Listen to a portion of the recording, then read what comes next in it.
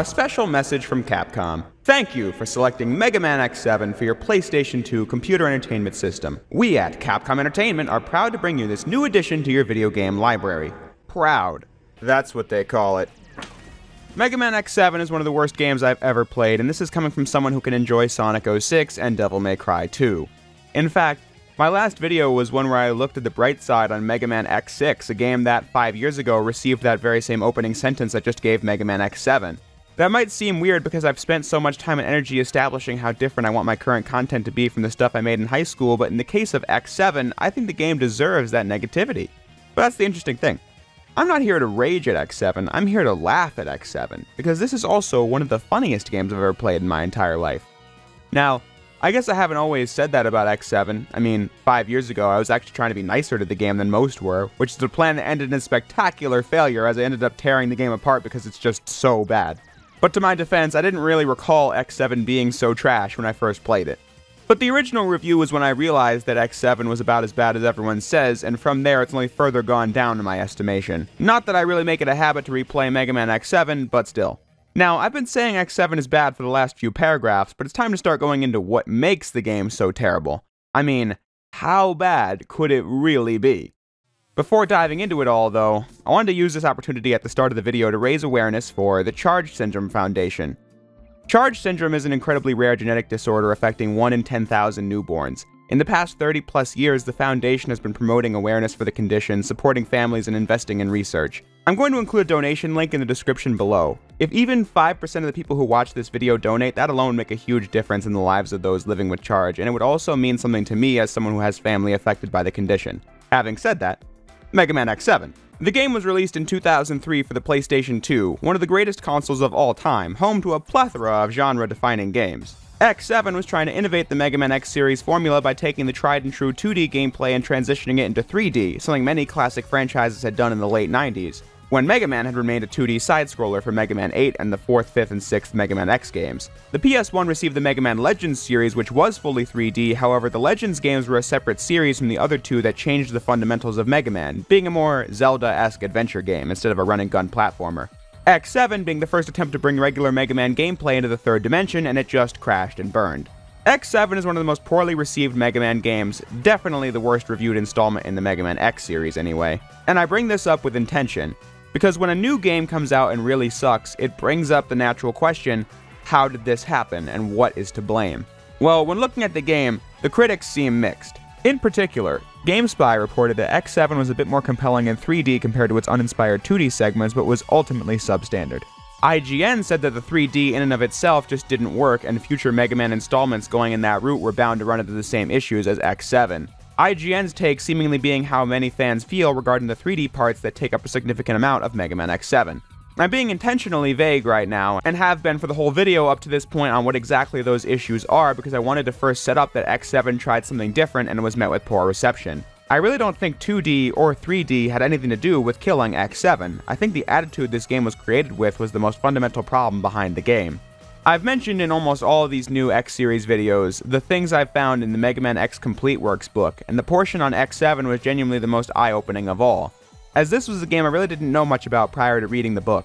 It turns out that a lot of people who worked on the game genuinely wanted to take the X-Series in a new direction, in particular trying to reinvent the X-Series for this 3D leap.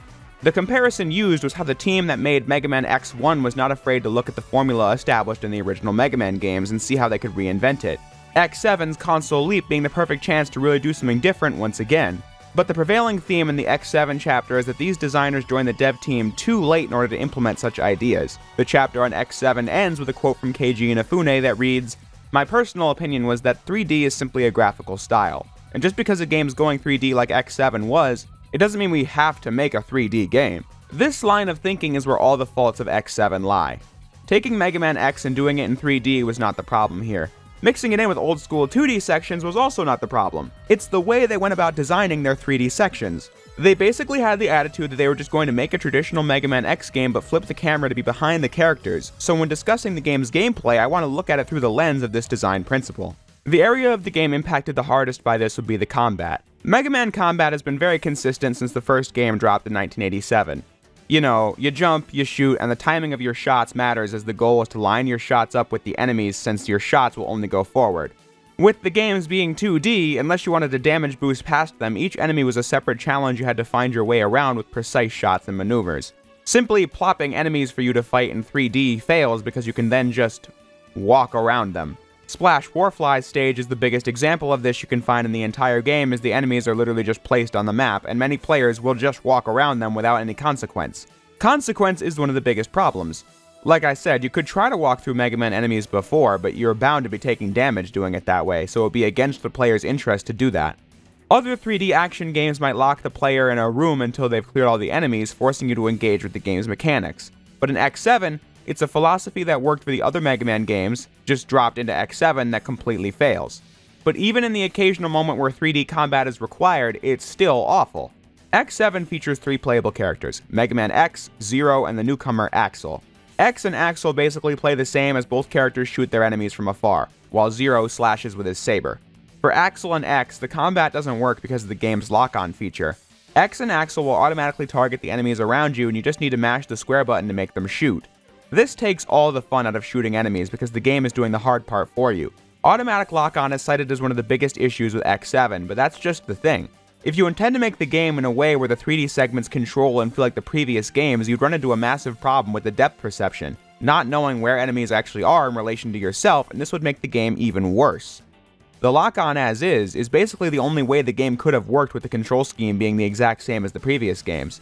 But that of course just leads to segments like this mini-boss where I'm not even trying to dodge or anything, I'm just standing there shooting because the lock-on does all the work for me. What you needed was a complete overhaul of the gameplay. They needed to do what Inafune said wasn't really necessary. Make X7 a 3D game.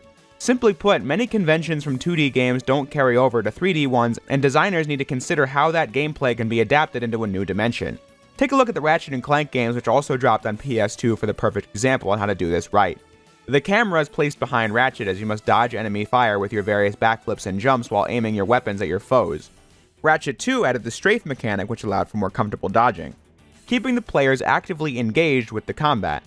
Ratchet 3 and Ratchet Deadlocked gave the players more control as the camera would control where you're aiming, the perfect control setup for a 3D action platformer shooting game.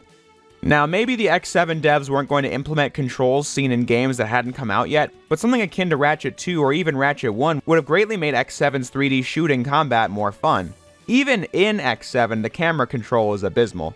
You can customize the button layout like you've been able to in all the other X games, but for some reason the camera is locked to being on buttons.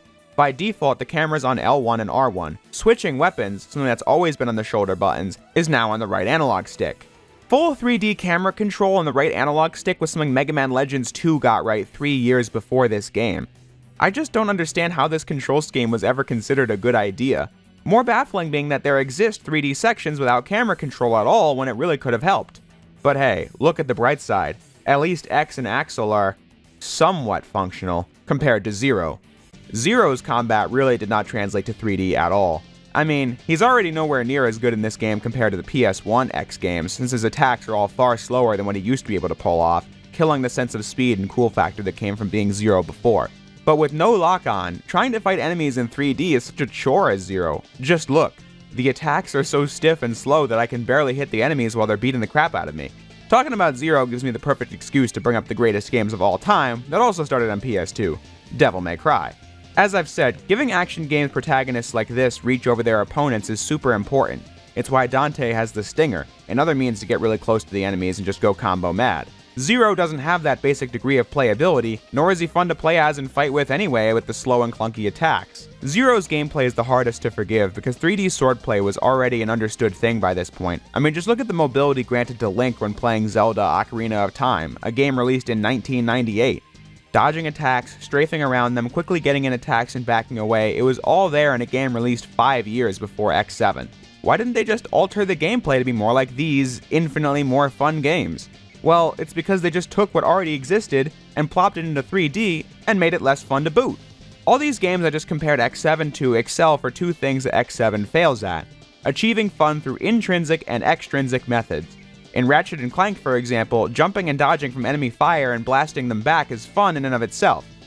But the game makes it so that you want to do that because killing enemies is the only way to gain experience points on your weapons, and killing them drops currency that you need to buy more weapons. In Devil May Cry, going combo mad is super satisfying, I mean, obviously, But doing that increases your style gauge, and the higher that is causes enemies to drop more currency upon defeat, allowing you to purchase more moves in the shop that further increase your ability to do so.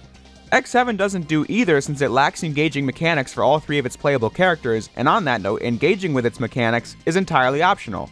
These are the fundamental flaws that kill Mega Man X7 in its 3D segments, an entirely shameful display after the Mega Man Legends series, which took cues from other games and succeeded at the 2 factors I laid out before.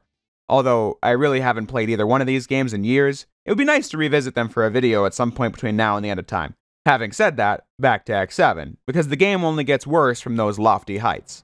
I've mentioned in passing before that X7 features both 3D segments and 2D ones that are like the older games in the series. Generally speaking, 2D 3D hybrid mechanics aren't my preference since I think 2D games and 3D games are so fundamentally different, but hey, maybe 2D in X7 would fare better considering the fact that the 3D segments really aren't working in this game. But playing the game in 2D is when I really just see that this is one of the jankiest games I've ever played. Doing something as simple as wall jumping, something the X series has had since day one, causes the game to occasionally bug out. Getting hit will cause the player to fall to the ground and take a few seconds to get back up, killing the flow yet again, and the combat still doesn't work in 2D. Zero has to deal with the fact that his combos are slow and clunky, and then Axel and X are nowhere near as fun to play as the actual 2D games because of how the enemies are designed. Like I said, previous games were designed around you lining up your shots with the position of the enemies, but now, lock-on takes care of that because the enemies are still flying around in 3D while you're locked to moving only left and right in these segments. What stupendous difficulty balancing. The lock-on takes all the engagement out of 3D combat, but then becomes your lifeline when fighting in 2D because they just didn't think to not give your enemies the ability to move outside of your line of movement. From there, what continues to kill any enjoyment you might get of the 2D segments is the actual level design, where I must say, the game barely has any. The 3D segments are consistently these spaces you can run around in, but you basically just need to go in a straight line in order to clear. Snipe Anteater being a case where the level is entirely 3D, so you can just damage boost your way to the goal and reach the boss in like 40 seconds. But then, stages with 2D elements are genuinely straight lines. Soldier Stonecalling and Tornado Tunyon's levels being the guiltiest parties where you have no goal besides rushing to the end of a straight line. I would love to think of some way to describe this that sounds different, but this is just how the game is. The latter case is trying to be like the staircase bits from X4 and X5, but there you have enemies to dodge and shoot. But now, yeah, I'm just running forward as the stage repeats the same obstacles again and again. When the level design gets any more complex than that, the game falls flat in its face. Look no further than Win Krorang stage, where you need a platform from jet to jet, and the camera is just pointing down at you so you can barely see where you're going, which will lead to your death. And then when you do know, the janky controls might still cause your demise. And then the later hallway section brings the depth perception issue to the forefront of your mind. One of the worst levels in the game right here. Although, massive shout out to the fact that every time you die you have to sit through this 10-second long cutscene of absolutely nothing. It's hilarious.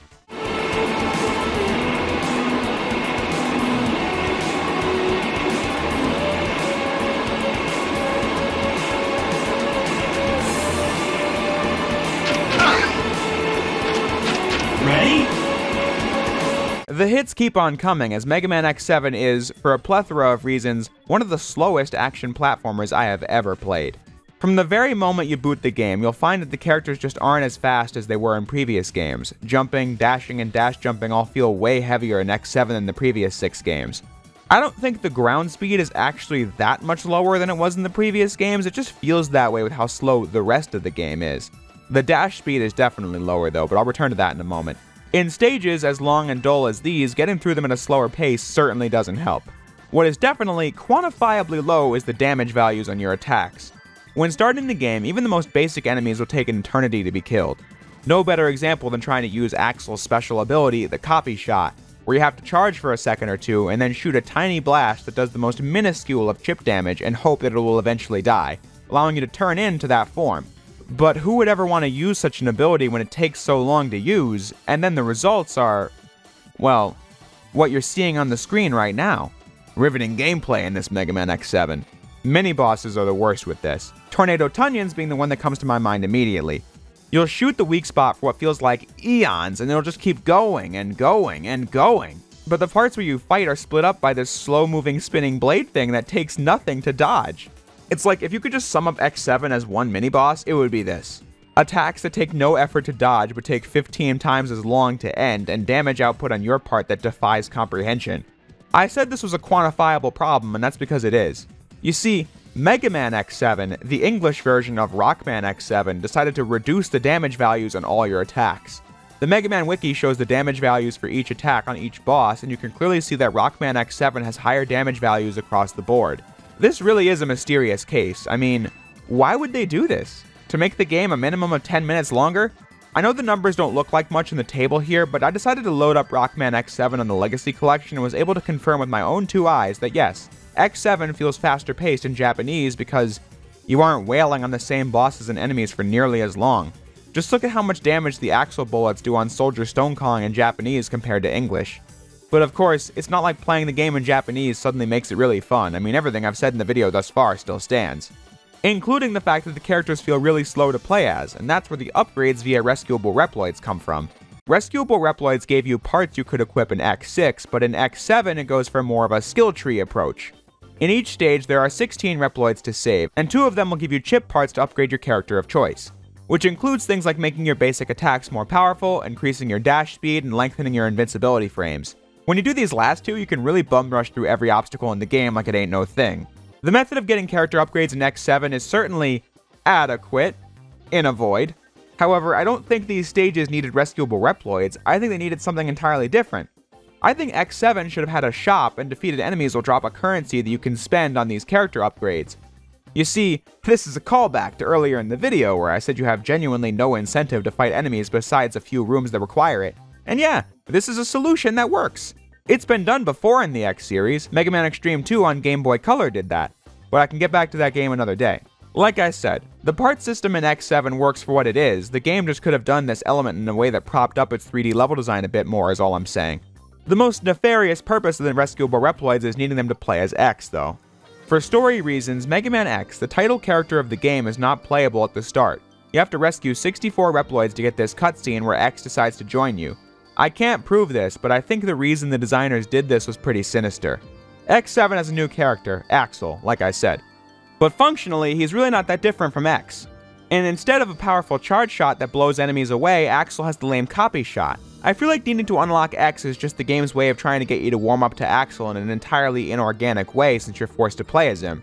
But since you probably don't like the game anyway, it just makes you resent the fact that you need to play at least 4 of the 8 Maverick stages before you can unlock Mega Man X in a Mega Man X game. When you do, you'll probably have to backtrack for the Dr. Light capsules you ran by earlier because unlike X5 and X6, Zero cannot collect Dr. Light capsules on X's behalf. No, you need to extend the playtime by an extra few minutes by running through these levels again and grabbing what you missed. The 4 parts of X's glide armor, which will give X the definitive edge over Zero and Axel because the body parts of the glide armor make it so that X no longer falls over from big hits like he used to, and like Zero and Axel still do. Regardless of how many upgrades the other characters have, no knockback and a big charge shot make X the go-to playable character in X7. It's also really funny how you can use the glide armor's foot parts to skip right over the last segment of gameplay in Flame Hyanar's level because balanced 3D level design, am I right? To give an unironic compliment to X7, you can at least collect whichever parts of the armor you want without needing all 4, fixing that mistake from X5 and X6, meaning you can just skip past the worthless head parts if you don't feel like grabbing it in order to use the benefits provided to you by the other 3 pieces of the set. Though, while I'm on the subject of positives, I might as well mention the other things I liked about X7, since it is an incredibly small list that I couldn't think of a natural spot to place anywhere else in the video. First, X7 introduces the partner mechanic into the main X series. X and Zero have always been a team, but X7 is the first game to really make you feel like it, as before each stage you have to decide on which team of 2 you want to bring into each level between X, Zero, and Axel. Now, it doesn't really make that much of a difference, especially since X and Axel have basically the same moveset, just with X being way better. However, I enjoy the element of switching between 2 characters on the fly in the middle of stages. It just further helps the Maverick Hunters feel like a team compared to previous games, and I like that. Then there's the music. Not really much to say here, I just think the music in X7's pretty good. If I need background noise when I'm on the computer, I can never go wrong with X7's soundtrack. Some of my favorites include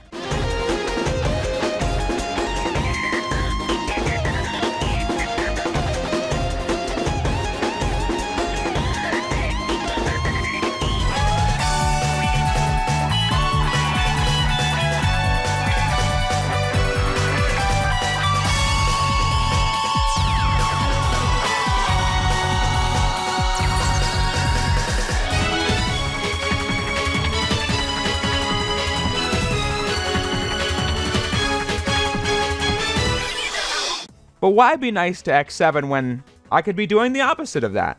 I was talking about how this is one of the most slow-paced games I've played, and I'm still not done with that talking point. This is also one of the most overly tutorialized games I've played as well. X6 tried making the Hunter Navigator, Aelia, a lot more interesting as a character with a full-on backstory and all that, but in X7, we're back to the non-character that tells you not to jump into bottomless pits.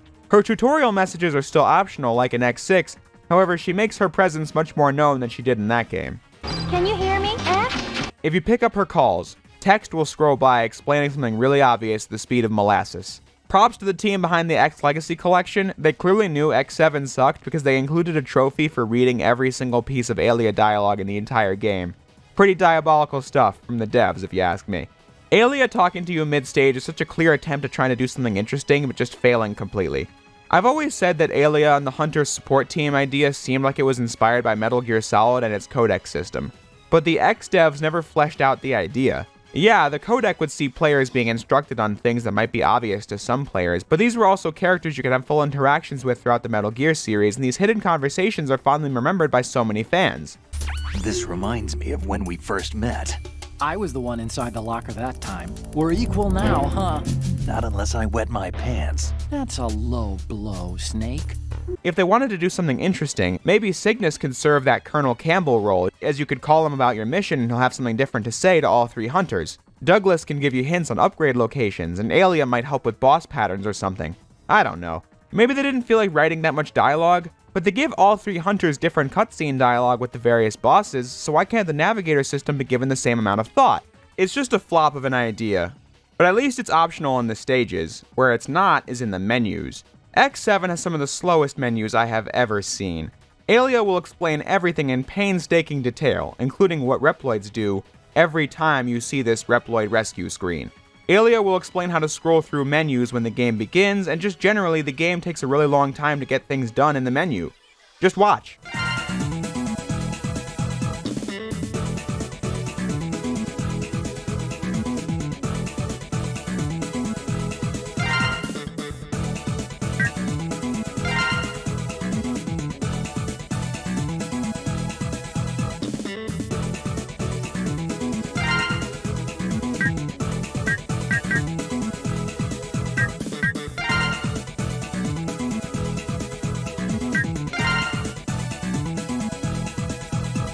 This game is just shockingly slow-paced.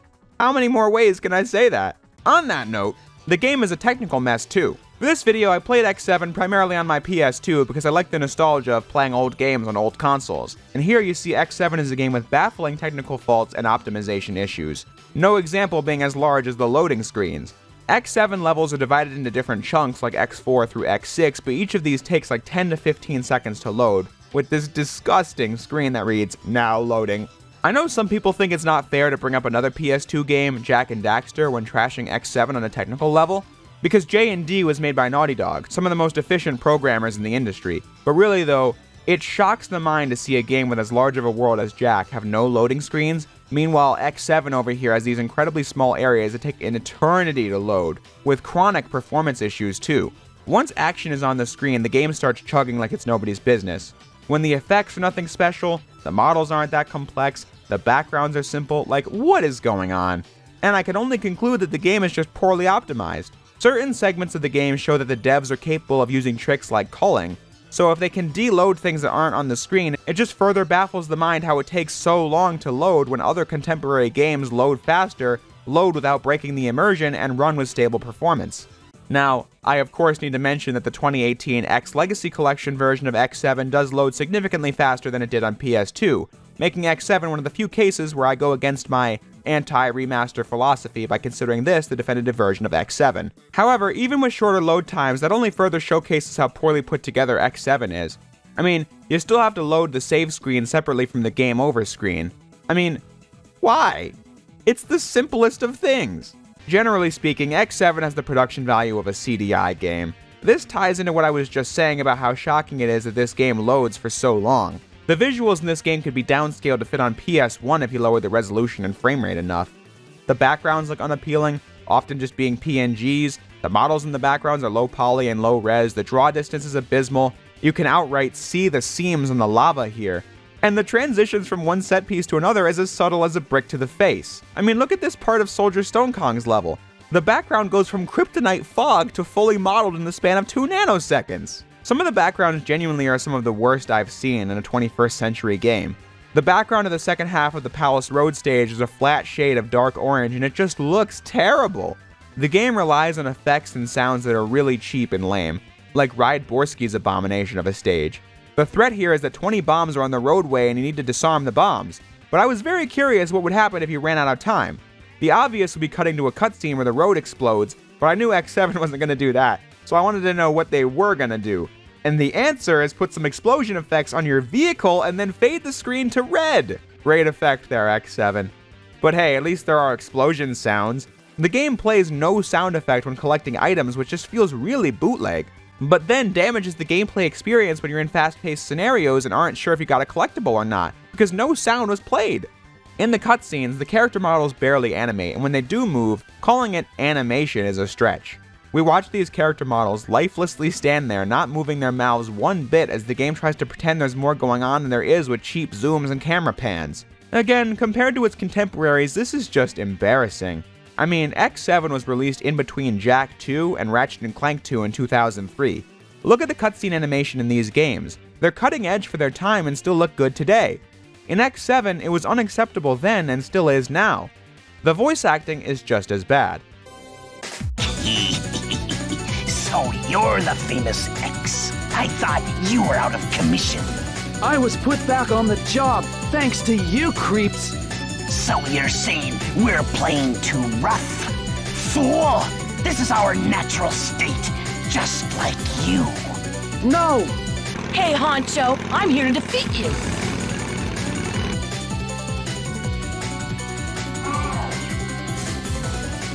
Why, you? Red gave you a home and this is how you repay him? You worthless upstart! Dude, your breathing's getting heavy. Calm down. I know it's not fair to write off everything a story's trying to do when the presentation is this bad, but come on. The cutscene between X and Snipe Anteater is so funny, and it's because of how seriously they're playing it, while there's almost no animation and sci-fi B-movie acting. What reaction is appropriate beyond gut-busting laughter? Oh, splendid! Even better than expected.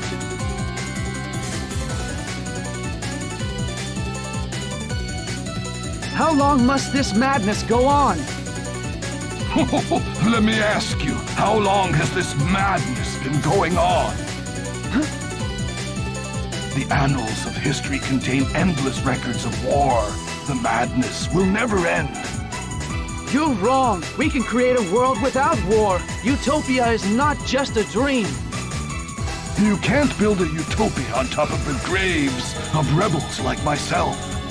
But even so, I must follow my beliefs. The auditory torture of playing X7 coming to fruition when you have to face off against Ride Borsky and Flame Hyanard, the latter especially. These being bosses where random, obnoxious audio samples are being spammed into the player's ears, and somehow, no one in the QA department saw a problem with it.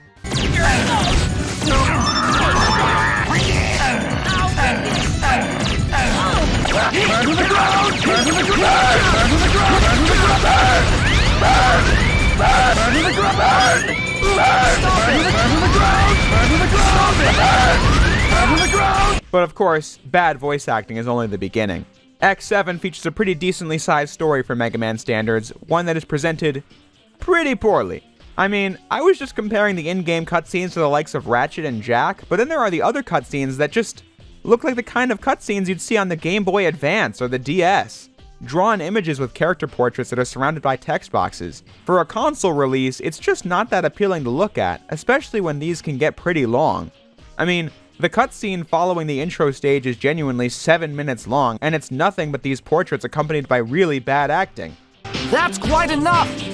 You need to back off and pay the dues for your crimes! At least these are skippable, but man, it's just so bad. But trying to ignore all of that, how is the actual story of X7? I really dig the concepts behind the stories of basically every X game, and I'd say X7 has still got that going for it. The idea is that the world is well on its way to recovery from the Eurasia incident in X5, but the Maverick Hunters have two new problems. First is the rise of the vigilante maverick hunting gang called Red Alert that is causing all kinds of trouble, and then X decides to remove himself from the front lines after all these countless battles because he thinks the world can achieve peace without the fighting. One of the most impressive members of Red Alert, Axel, tries to leave the group because something about them changed, and Red Alert, led by a Reploid named Red, hunt Axel down to get his copy chips so they can use the power themselves. Zero catches Axel, and that's when Red Alert challenges the Maverick Hunters to a contest to who gets Axel, and with X still choosing not to fight, Zero and Axel face off against Red Alert until X finally decides he's going to join, until they find out that, shock of all shocks, Sigma was behind it yet again. By the way, am I an idiot for just now realizing that these cutscenes towards the end of the game with Sigma and Red are supposed to be taking place before the story of the game? The change in Red Alert that made Axel leave the group was Sigma joining and pulling the strings to set up another fight between him and X and Zero. And these cutscenes detail the events that led to that. I don't know, I just never even thought of that until now. When looking at the story, it should be simple, but it, like almost everything in this game, also doesn't work. This starts with X's decision not to fight. I'm still convinced they did this to make the players play as Axel, but from a story perspective, it's just doing X so dirty. Yeah, I know it's a meme that X hates the never-ending battles he partakes in, but the point of X is that he has this human-like sense of sadness over the needless bloodshed, but X is the first one to charge in guns blazing when innocent lives are at stake. That's what makes him a badass hero. But complaining about violence and doing nothing while Zero, his best friend, is left as the only top hunter out in the field while Red Alert is causing so much damage is just not X to me. Then there's the fact that Sigma's the main villain for the 7th game in a row. Honestly, while playing the game this time, I was thinking that Sigma's way of weaseling into Red Alert's ranks by pretending to be a sympathizer for their cause is pretty interesting to see, but it just falls flat because Sigma returning is the most predictable outcome at this point simply because of the fact that it happens in every game. Red Alert could have been pretty interesting on its own as a group of Reploids taking justice into their own hands, having lost faith in the institutions like the Maverick Hunters, but making Sigma responsible for it just removes all agency from Red Alert. As my friend Twitch from Reploid Revo said, the whole idea of you causing the deaths of the Red Alert ranks just doesn't work because Sigma manipulated the situation yet again to cause Red Alert to be no different than any other Maverick. It's Sigma's fault without question. Sigma has a pretty interesting scheme in almost every game, but his usurping otherwise interesting antagonists at the end of the game is a plot twist that's just stale after seeing it so many times. The game almost seems self-aware of that fact by having X and Zero be completely unfazed by his return despite not even guessing this was his doing beforehand, and then showing Sigma acting like a total buffoon in his cutscenes with the heroes. It gets to the point where he isn't a menacing villain, he's just a goober. Thanks for coming by, fellas. This way I can face you in the comfort of my own home. That's right, folks. I'll do it again and again. I will make X and Zero mine. Now come and get me. Give me a good fight, like you always do. Leaving X7 as a story with an interesting premise that just doesn't work. But then, as if everything I've said in this video thus far wasn't bad enough on their own, the flaws of X7 compound upon each other in what is easily the worst endgame in Mega Man history. The finale of X7 takes place across 2 final levels, where the first is this long-as-all-get-out chase with a giant mechanoid. I don't mean that lightly, this part goes on forever, and all you have to do is move the analog stick forward, occasionally getting out of the way of an obstacle. It's such a painful slog to play through. However, that is merciful in comparison to the game's final stage, Crimson Palace. The game throws everything in the kitchen sink at the player right before the final curtain call, including multiple segments where the player has to do nothing but run forward damage boosting. Some actual platforming is finally included, but it's not half as good as the opening level of X2 in the final stage. And there's even an enemy rush here that's easily dealt with by standing there holding the shoot button, and your damage boost through some slow boulder chases as well. This level was pulling out all the stops to make sure you fall asleep. But to compound upon that, you get some of the worst Mega Man bosses of all time. First up, Red. A simple boss in theory. Jump from platform to platform trying to hit the guy while he randomly appears on one of them. But remember how everything takes forever to die in X7? Well, Exhibit A. It's so drawn out because he has so much health that takes so long to deplete. And if your jump gets screwed up by the janky collision detection, then you will fall into the abyss, die, and have to start over. The draw distance is also somehow not good enough to keep these clouds on screen at all times. The stage just keeps going on after that until you get to the true lowlight of Mega Man X7, the boss rush. This game is the mother of all terrible boss rushes because it takes an eternity. I have consistently criticized the boss rushes of each X game, and it seems X7 is the one where everyone agrees with me. However, what I find interesting is that in X7, the boss rush is trash for basically all the same reasons as the previous games. It's a blatant way to reuse content that makes the game that ever so bit longer right before the final boss. But X7 makes it a special flavor of unspeakable because in and of themselves, the bosses in this game are atrocious because, well, you guessed it, they each go on for an eternity, have attacks take a millennium to end even if you already knew how to dodge it from the first frame of the attack, the collision is jank, and all that pleasant stuff. But the game compounds upon all these already bad things in its boss rush by making the player wait through a lengthy loading screen before each boss, and if you die, that's another load screen you have to sit through to then hit a load screen to try again. It's dreadful. This is the agony matrix from Justice League Unlimited. If you want to make it go by slightly faster, I can only advise this. Zero's lightning tornado does pretty good damage on bosses, and the G launcher for Axel also shreds bosses to pieces.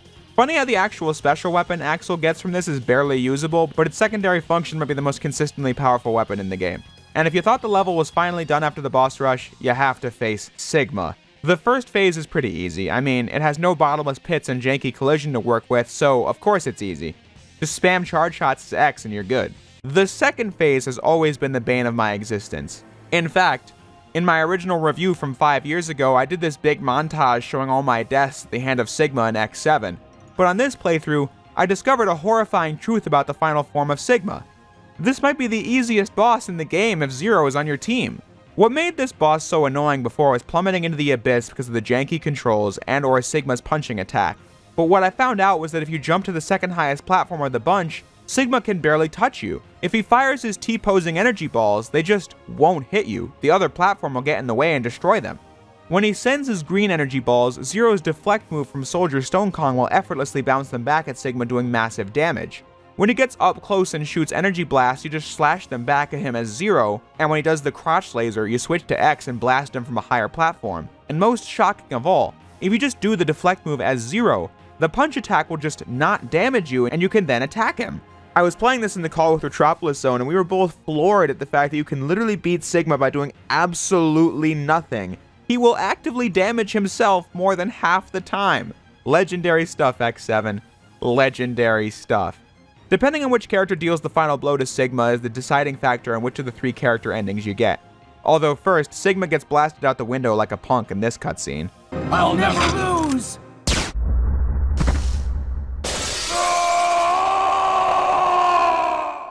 Yeah, guess that takes care of him.